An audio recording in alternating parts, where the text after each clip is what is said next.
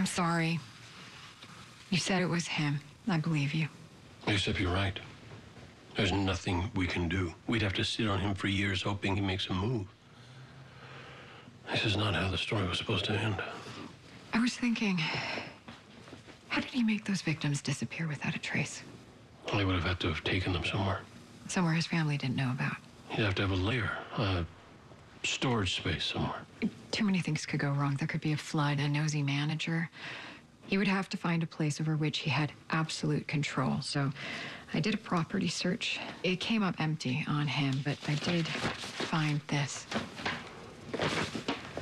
Farmland? Yeah, owned by Holtzman's parents, both deceased. It's in a trust. Holtzman is listed as the sole trustee. It's possible his wife doesn't know about it.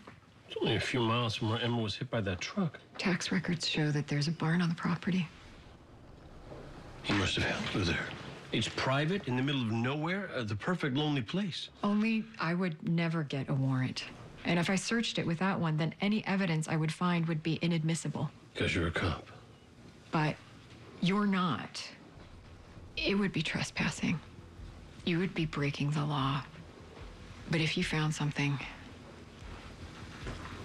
and I know how much this means to you, so whatever you decide, I will back your play.